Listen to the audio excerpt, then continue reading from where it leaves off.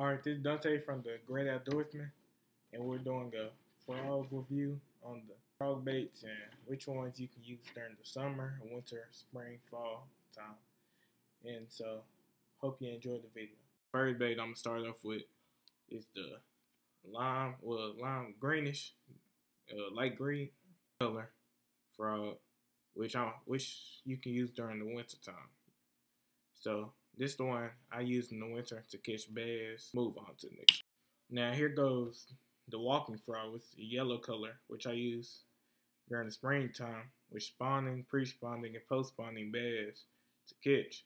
What you'll want to do is throw them in the shallow part of the water where the shade is and just walk them back and forth.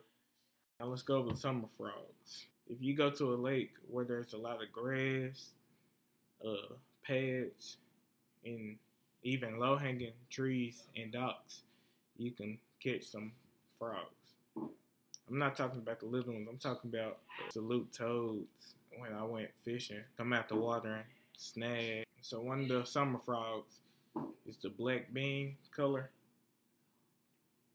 which they absolutely love.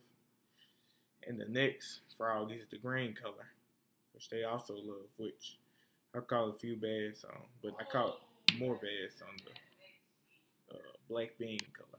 Now for the fall and autumn frogs, I like to use this yellow greenish color frog lure.